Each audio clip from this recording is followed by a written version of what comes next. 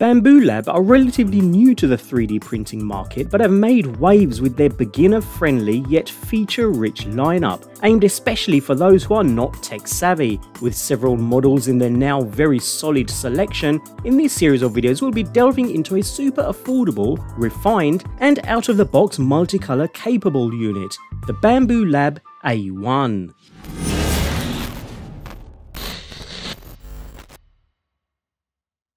The Bambu Lab A1 Combo is perhaps the best example of a modern, affordable 3D printer out there right now, with specs that are on par with the current crop of the best, fast 3D printers currently available. A sleek, refined and polished unit that requires very little technical skill to set up and start printing, and that's where the magic is here, the sheer simplicity throughout use. And it all starts with the unboxing experience. Seriously, it's like a work of art. And once you get into the shipping box, you'll be presented with everything placed neatly and carefully within several foam-lined layers. So we have two layers that include all accessories, as well as the A1 AMS Lite multicolor unit, which provides the ability to print models using up to 4 different colors. But of course we'll want to get started with the actual A1 printing unit itself, again expertly wrapped and protected for whatever the shipping couriers will no doubt put the package through before it gets to you. The quality is also really impressive here. It feels solid, especially at this price point. No dangling cables or loose parts to be seen. And that's because the focus here is on making things as easy as possible for the complete beginner, and that starts from the initial setup. So starting with the base or Y-axis carriage then, we notice no visible belts or pulleys. Everything is self-contained, making it incredibly neat and tidy. While the instruction manual states the first job is to place the build plate on the bed, honestly, I'd leave that till the very end. You want to keep the plate as clean as possible, even from the oils on your fingers, and it's not needed until the very end regardless. So we'll begin by freeing the Y carriage from its shipping state by removing 4 screws from the bottom using the really nice tools included with the kit. Each screw to be removed is circled in red, making them easy to distinguish. And you'll notice this throughout the entire setup. The attention to details like this really show that there's been a fair degree of thought gone into not just the printer, but also to ensure it's as easy to set up as possible too. With that done, and the bed now free to slide to each side, so do take care from here on, place the main printer frame on a flat surface, and with the bed tilted with the screen side up, proceed to feed through the frame and seat down into position, so that the 2 indentations on either side of the bed line up with the frame itself. And with that, so within a few minutes of unboxing, we have what resembles a 3D printer already. It really is that easy. After removing all remaining packaging, including all the zip ties,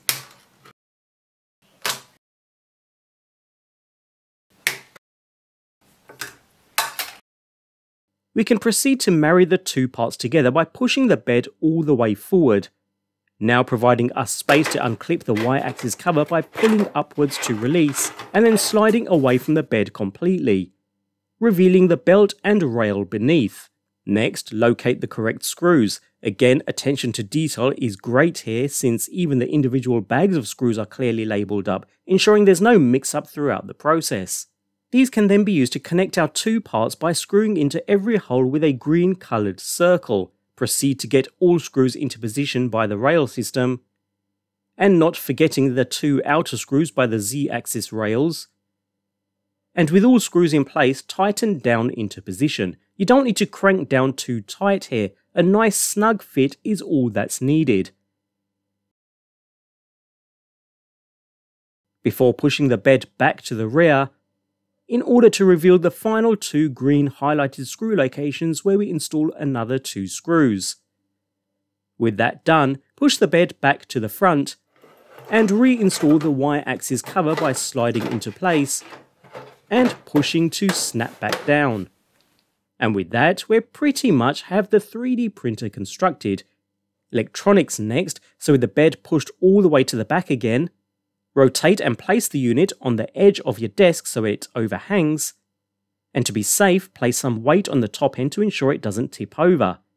We're now free to plug in this cable box into the right side of the bed carriage, just here. So place into position before pushing upwards so that the USB-C connector pushes up into its slot, and secure by tightening the single pre-inserted screw. We have only 3 connectors to plug in here, each is color coded, so we proceed with the first 2,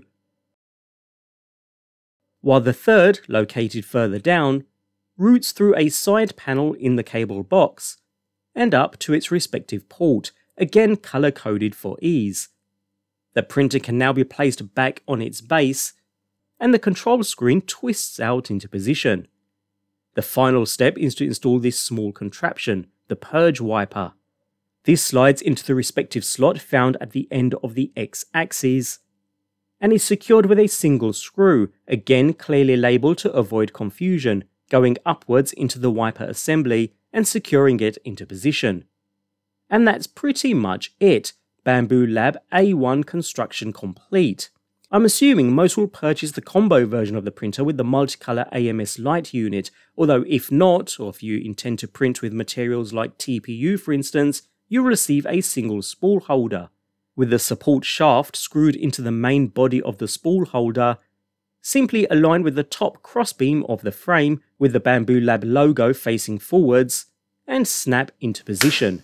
With that done, uncover the integrated camera, and we're done.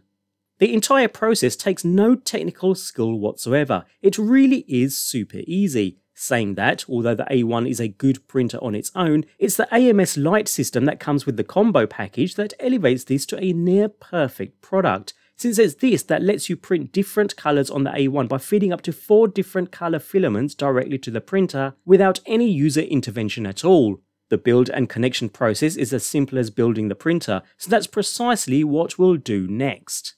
Construction starts with the AMS Lite stand then, upon which the main body slots down into place, taking care to ensure the cable end is facing towards the highest point of the stand, and securing it into place with the clearly labelled screws, 2 on either side.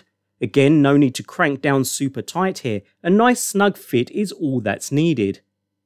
We can then attach the 4 rotary spool holders by matching the colours up to their respective slots, and push fitting into place.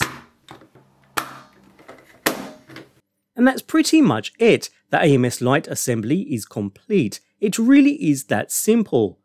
While the AMS Lite is designed to sit on the right side of the printer, you're free to place it anywhere to be fair, as long as the main power and control cable can reach the rear of the machine, but even then longer cables and extensions are available online should the need arise, as well as a printable mount for attaching to the top of the printer's frame too.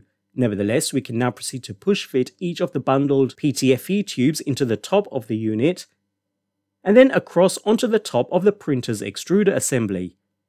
Finally, the extruder's main cable can be inserted into the free slot within the cable organizer to keep it completely out of the way. And with that, we're done with the complete A1 Combo hardware setup.